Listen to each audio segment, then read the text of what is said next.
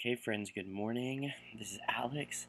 I've had some some interest in the recent presentation that I presented at the ULDA at the Herpetology Congress in the Americas recently, and wanted to share that with some of you guys. Also, get your feedback, any thoughts, constructive criticism concerning stats and my methodology, approach, etc. would be great.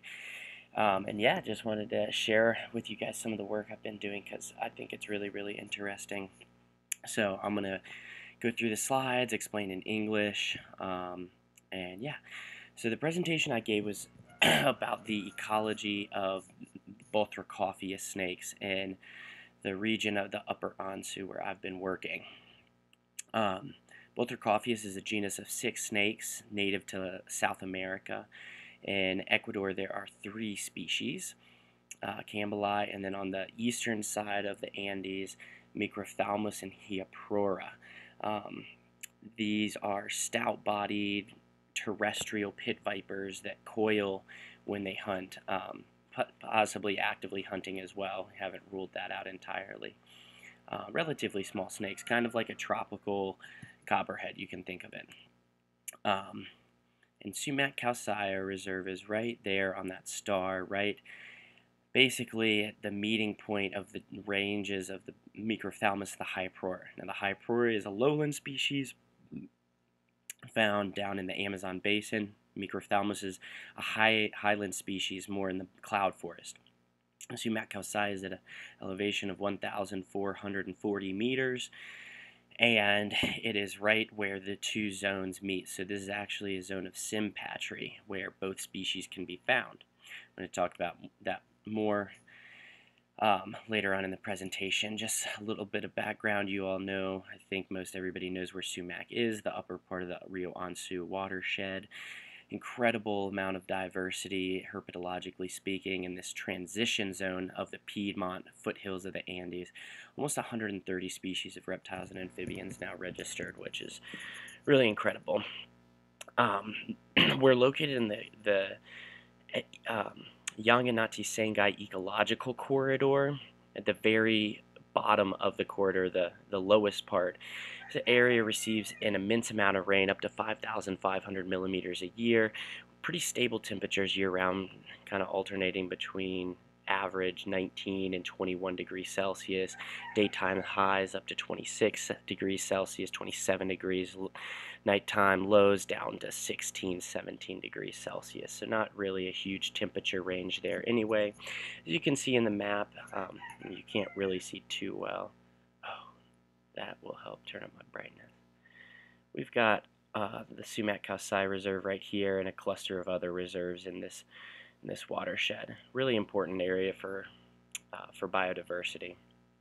So, I first came, I think many of you know, I came to Ecuador in 2015 as part of a study abroad program that involved a research component. I went and designed my own project and carried it out here at Sumac Calcire in situ, studying these Bothrocophias snakes, which were previously thought to be pretty rare.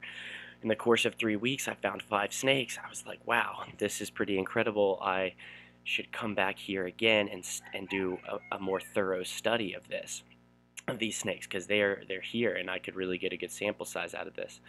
So I came back in 2018 with a group of 3 others, 4 of us, with the objectives and goals here given. So looking at, we wanted to assess habitat preference, how that relates to forest stage and wet and dry areas, distribution, activity, abundance, diet, influence of temperature, climate, and presence of human activity. Basically all ecological parameters, everything relating to natural history, etc.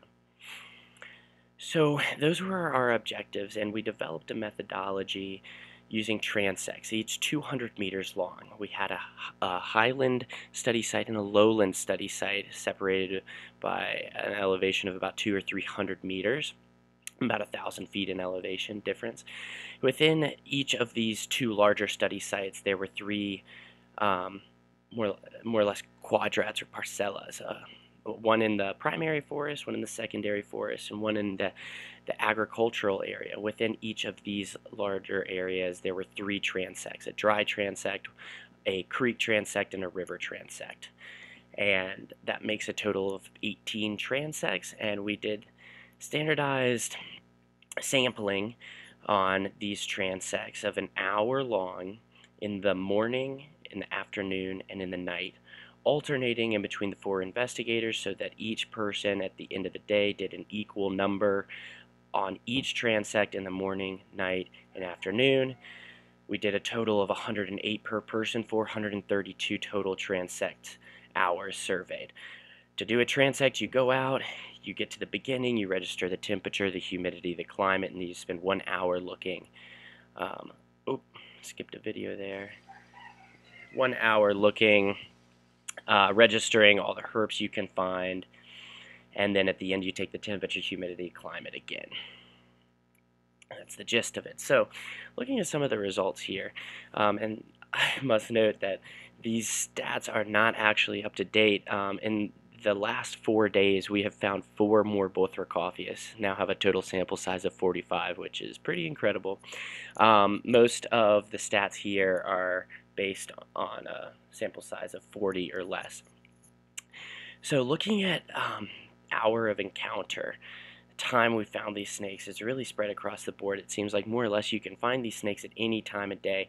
Really interesting that we have, you can see in white there, the active individuals versus in gray the individuals that are coiled.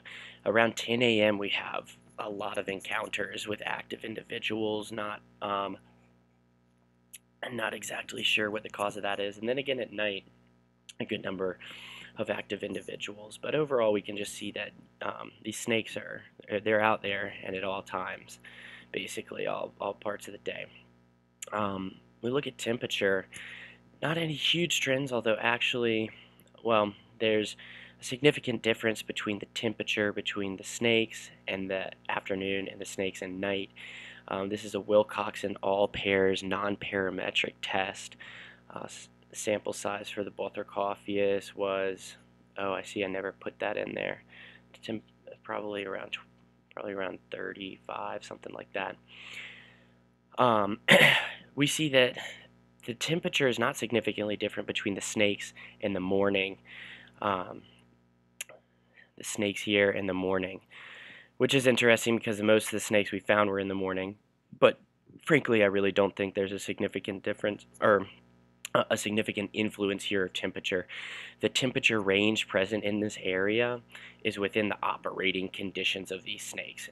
And we see, a lot of activity at night with the snakes too.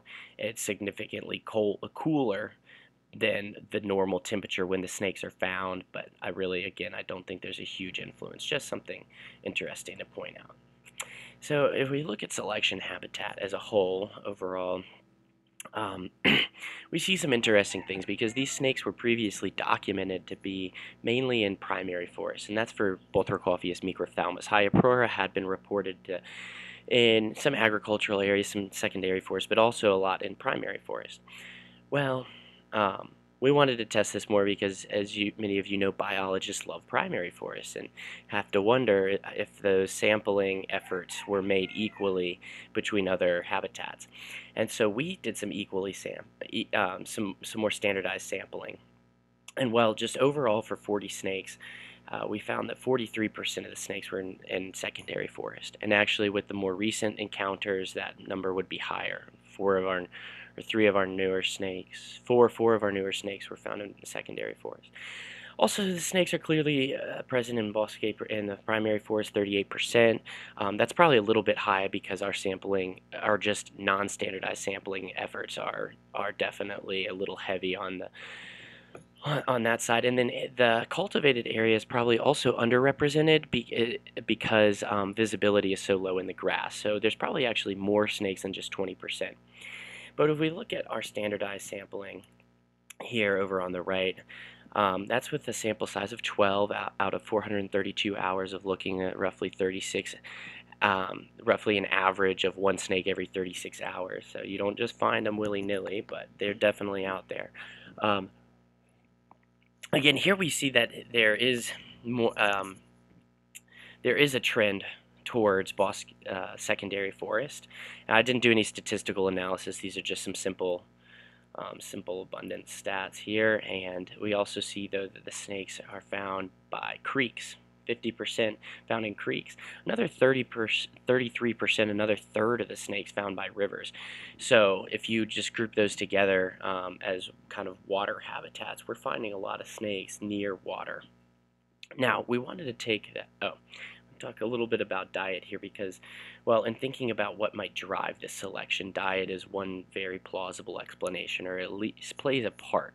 So we look here at some of our previous can't do that, sorry. Some of our previous dietary records there in that table up top. We see Microphthalmus has been has been reported to eat 2 species of frogs. In that photo, though, those are actually registers from the Anzu, Juan Pablo and I. Then there was that Noctivagus is actually a possum, small mammal, and a T-id lizard.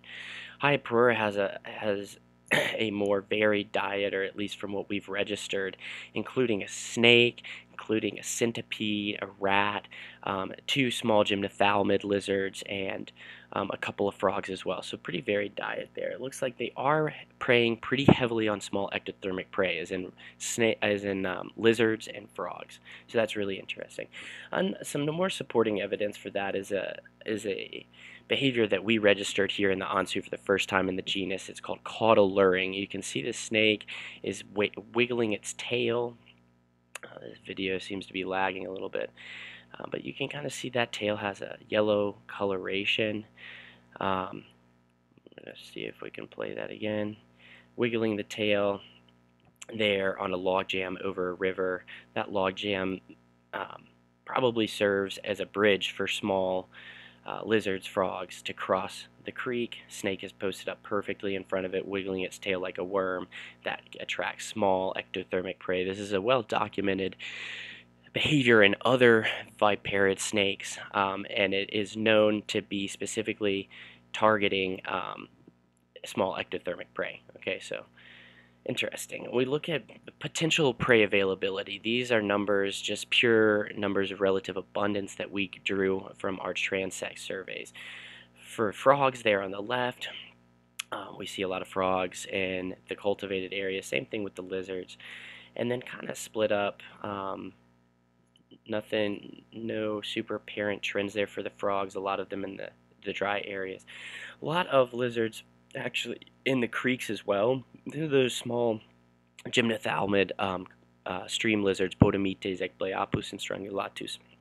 Ecbleopus is a registered prey item of Hyperura, and I think it's likely that these Bothrocophias snakes are predating those stream lizards a decent bit.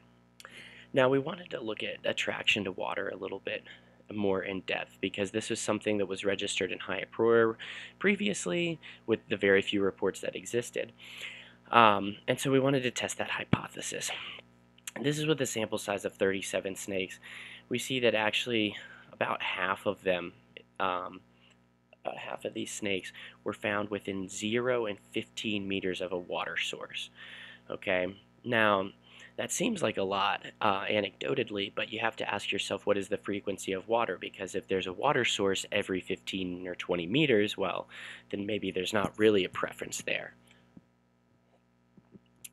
So it comes out to an average of about 16, a distance of 16 meters from a water source for those snakes, all right? So I wanted to analyze this a little bit further, and I'm going to explain this somewhat complicated looking illustration here. These here on the left side are our transects. Each white bar represents one transect 200 meters long, and each black little bar represents a water source. So we went along on all of these transects and registered the water sources that were present there. Registered a total of 32 water sources out of the 18 transects.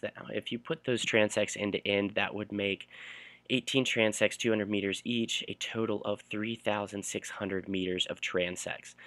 32 out of 3,600 meters. That's an average of about one water source every 112.5 meters. As you can see right there. All right. So again, just anecdotally, that seems like a big difference from the average Bothrocophias of 16. But I wanted to test this even a little bit further. So down here is our line of transects end to end from 0 to 3,600. Okay, and what I did was went through and generated random numbers along that line. 37 random numbers, the same sample size as that of the Bothrocophias. And then I took those numbers and I threw them down on our one long transect. And then you can see that white bar has those black little bars in between. Those again are those water sources. Okay, so for each random number I threw down, I measured the distance to the closest water source. I'm going to go out. So here, for instance, this little arrow is pretty close to that water source. So I measured that. This one here, closer to that water source. I measured that distance. Came up with 37 distances, just like the snakes. And I took an average of that and then did a statistical comparison of those averages. So here we have on the right side the Bothrocophias snakes, their distance with the box plot, and then aleatorio is random. So those are the random numbers, the distance to the closest water source for just a random number if there was no preference per se, and we were just assessing the distance for the snakes without any preference. It would perhaps be something similar to this. We get an average of 44 meters for those random numbers distance from water source. Running a statistical analysis, so we see that's a two-sample test, a normal approximation, but also then a one-way chi-squared analysis. We see both of those come out with a very statistically significant difference, which indicates to us that these snakes are selecting this habitat. It seems like they are significantly closer to water sources than what they would be if there was no preference and they were just randomly distributed throughout the forest, if that makes sense. Now, we observe something really interesting here.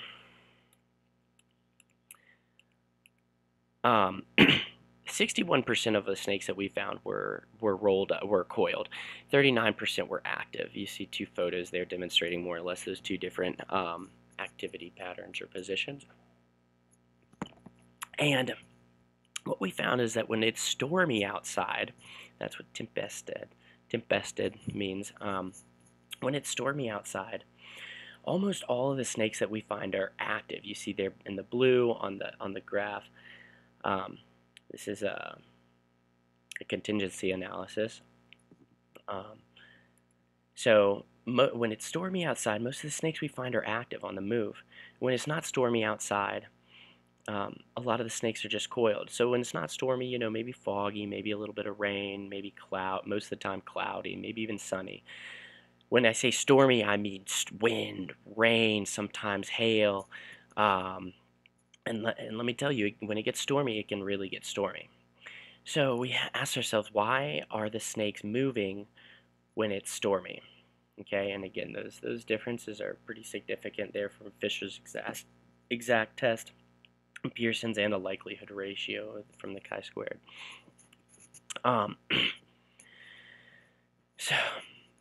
So dang, my illustrations are not coming up in order like I wanted, but anyway.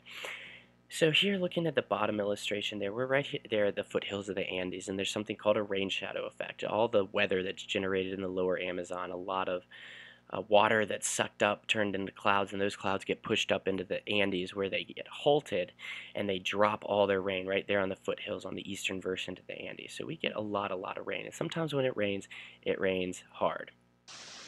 Oh, man. So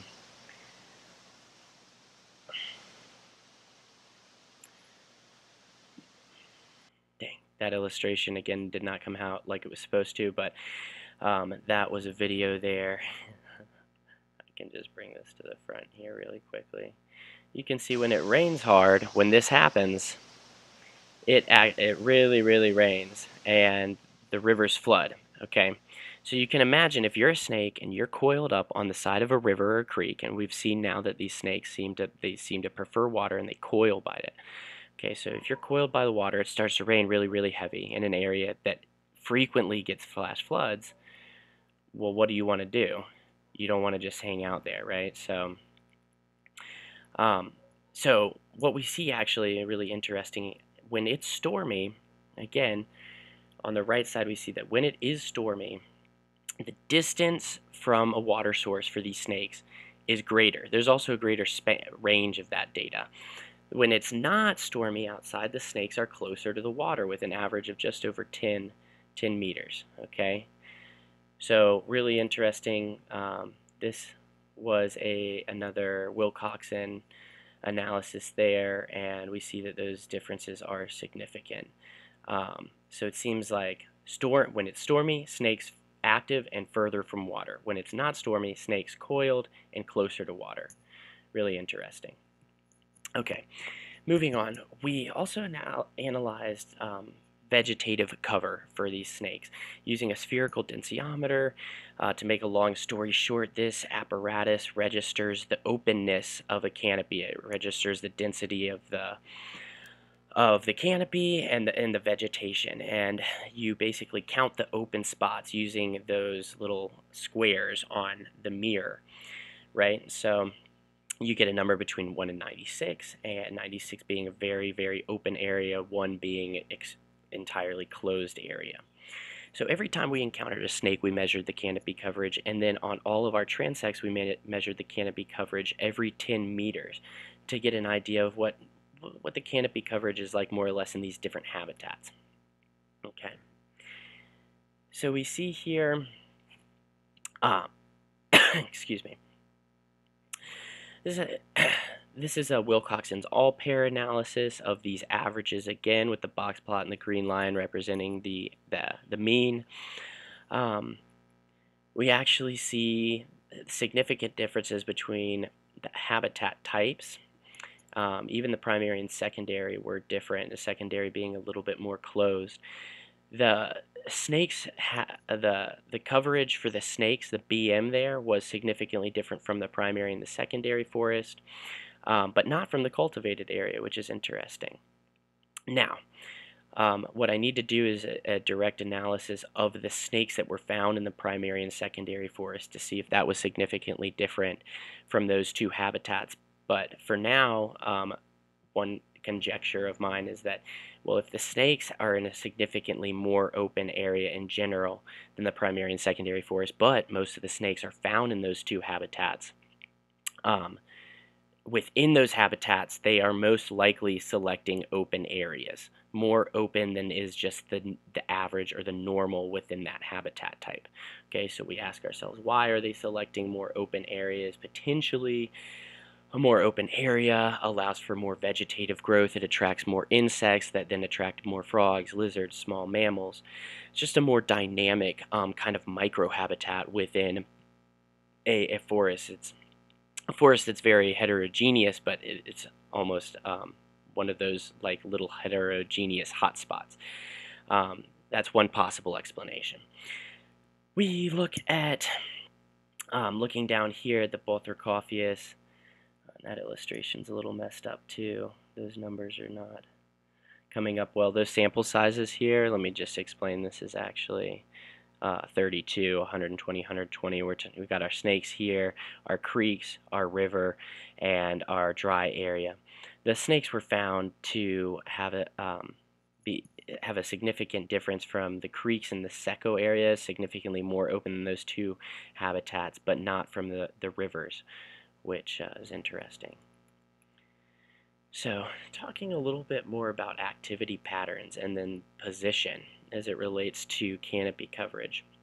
This is really interesting. We see that, again, the coiled snakes there on the left have a smaller range of data and a lower canopy coverage, whereas the active snakes, that average is much higher, but it's also, if you look at the span of the data, the spread of the data is much greater as well, which is interesting, right?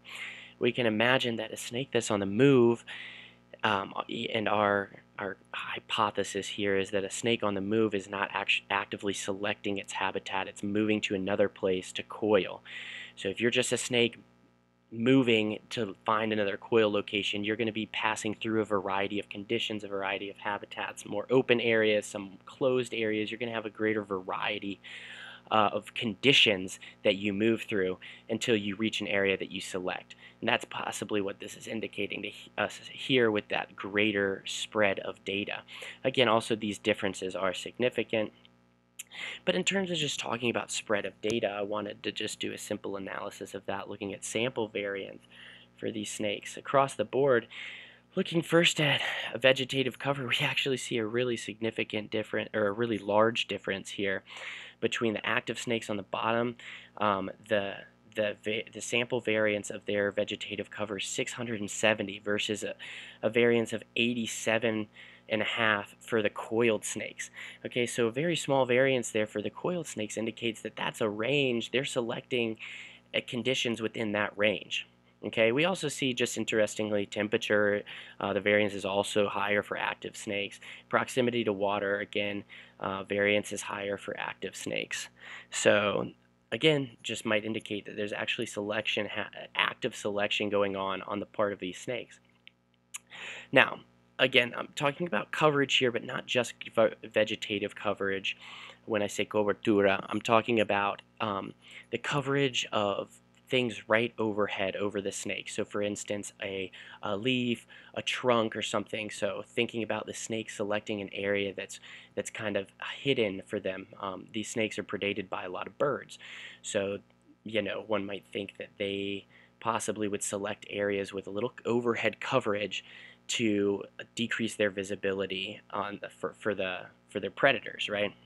We see actually about half and half. Half of the snakes, a little over half, are found with something covering them overhead, some leaf or something, and then about half don't have anything overhead.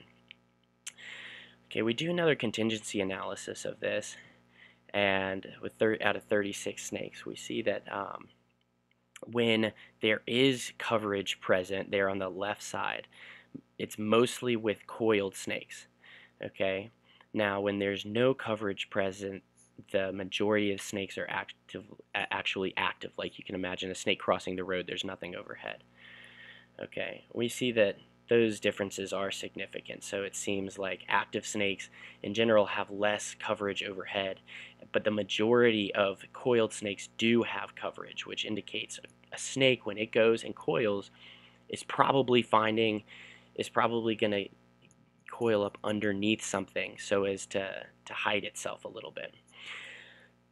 Regarding that same subject, more or less, of avoiding predation, we think about camouflage. These snakes just naturally have really good camouflage. We find about 61% are camouflaged. That was just a qualitative assessment based on whether or not they match the background where they were.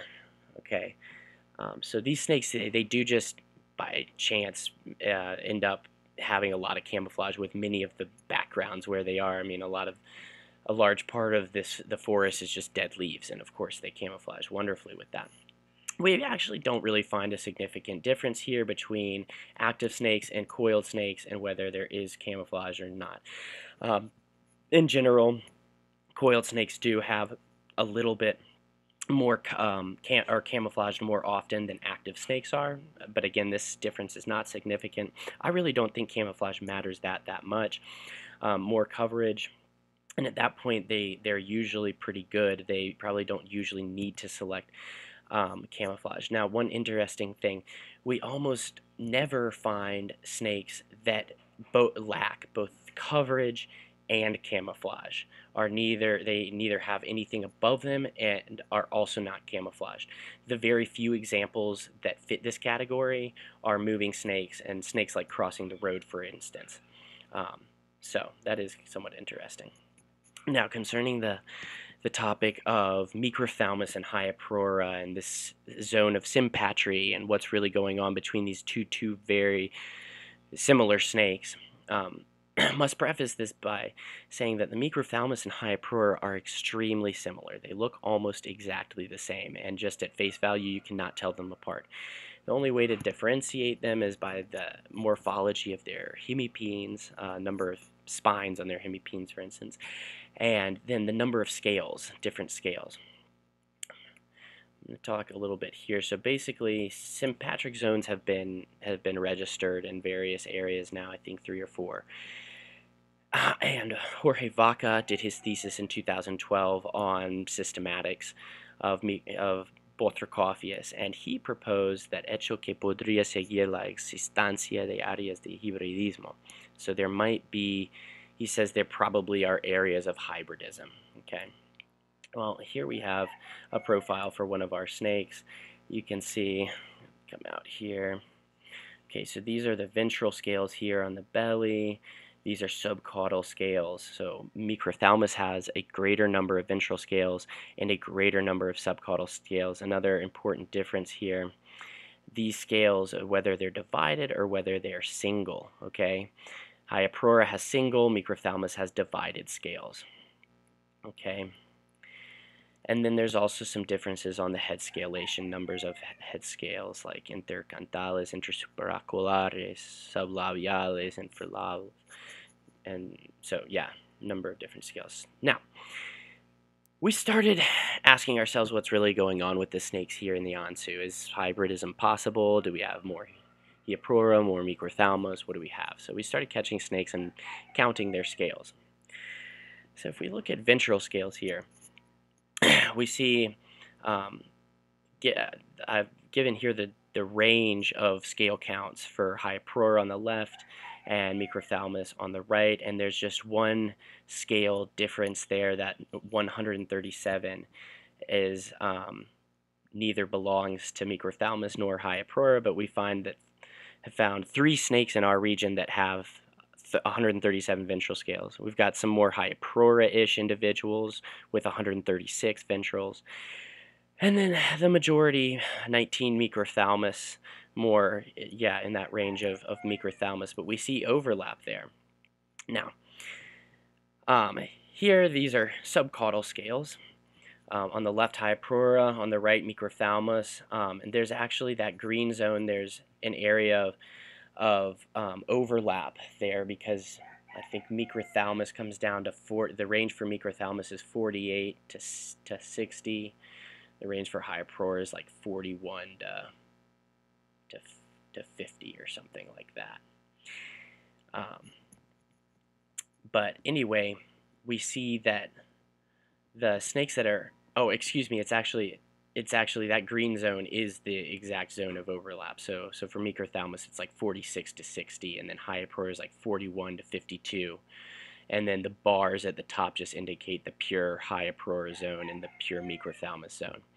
So we see there on the left that we actually registered 4 individuals that were just straight up Hyoprora.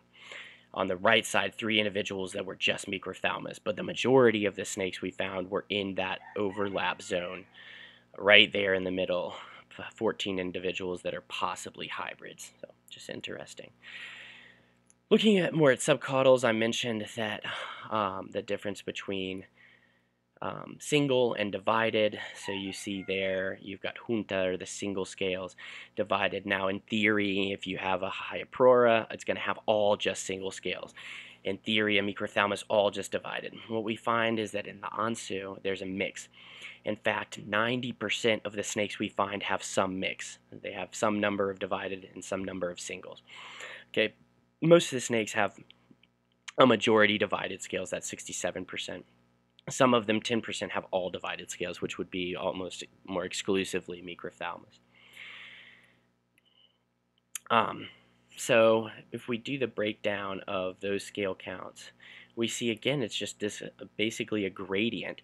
On that left side, more Hyoprora, on that right side, more Microphthalmus, but with a mix of both divided and single scales. So really interesting. We just have to ask ourselves what's really going on here with these snakes. Are they hybridizing? Are they different species to begin with? Because we look at these different measures of basically whether or not they're species.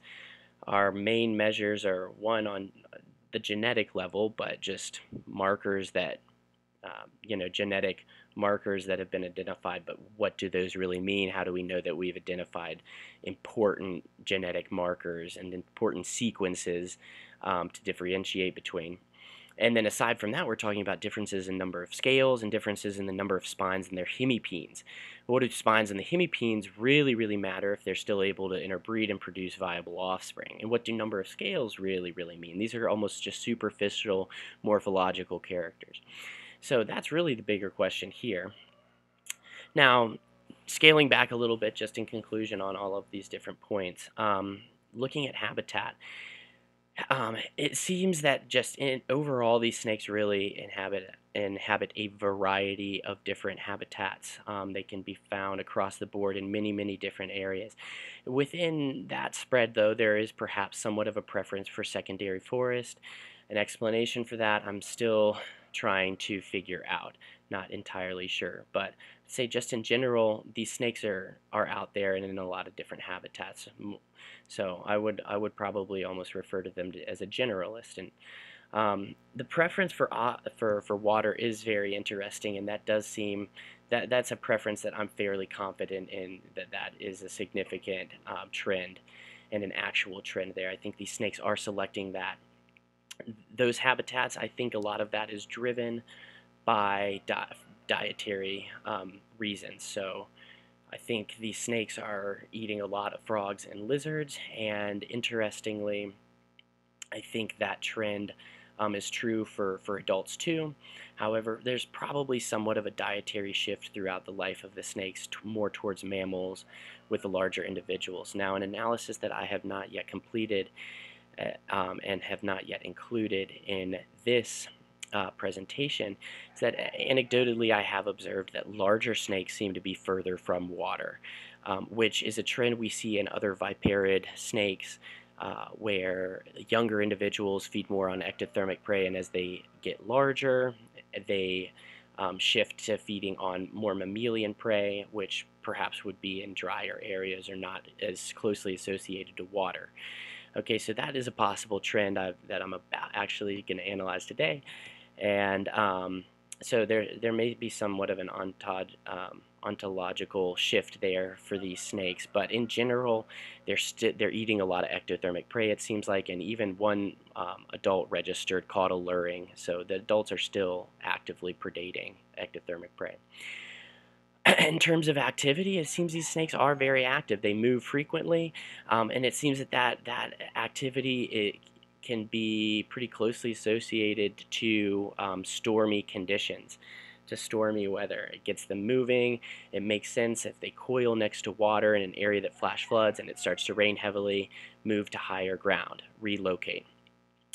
So not only does the evidence indicate that, but it just makes sense from a fecundity standpoint too, because if you don't move, you're going to get swept away and die. And so over time, the snakes that figure out to go to higher ground when it floods are going to be the ones that survive and reproduce. So that makes sense. In terms of hybridism, this is still early on in the course of things in that study. So we're still trying to figure out what's going on just based on scale counts and more or less what we know about these snakes as being pretty similar species. I think it's very likely that they are hybridizing. I don't have enough evidence or grounds right now to make any really hard taxonomic assertions. But I have a feeling that maybe a subspecies qualification would be more appropriate for these snakes. We'll have to do some more genetic analyses, continue to assess these scale counts, do some hemipene analyses as well, and then hopefully relate that to habitat selection and distribution if possible. So all in all, we're finding some really interesting things with these snakes. I'm very pleased that we've been able to find so many, and we now even have more snakes, so we'll continue to reassess these hypotheses and theories as we make more observations. But for now, super interesting project, and some of my references and questions. So Presentation went really well at the university. I was super pleased, got a lot of very positive feedback, we had a good conversation with questions after the presentation, and then following that people came up and congratulated me and were really pleased with my work. So pretty happy about this, pretty stoked about it. Really interesting, and now I just gotta sit my ass down and do some writing. So